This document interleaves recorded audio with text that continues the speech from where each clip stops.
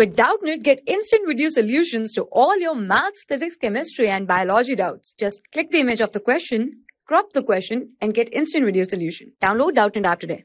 Hello everyone. If we talk about this given question is to estimate G from G, which is given as 4 pi square L by T square. Error in measurement of L is plus minus 2% and error in measurement of T is plus minus 3%. The error in estimated G will be.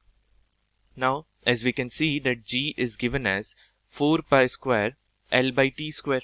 Okay, now if I try to write its error form, which can be written as delta G by G into 100, which is the percentage error in G, this will be equals to delta L by L into 100 plus 2 times of delta T by T into 100.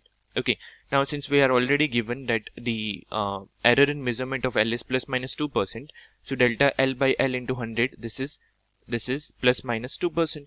Okay, further plus 2 times of delta T by T into 100, which is given as plus minus 3%. Okay, so this is plus minus 3%.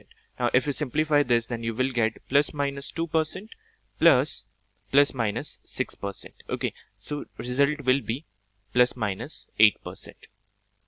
So this is the percentage change in the value of G. So the correct option is plus minus 8%, which is given in option 1. So option 1 is correct and rest all options are incorrect. I hope you understood. Thank you. For class 6 to 12, IIT JEE and NEET level. Trusted by more than 5 crore students. Download Doubtnut app today.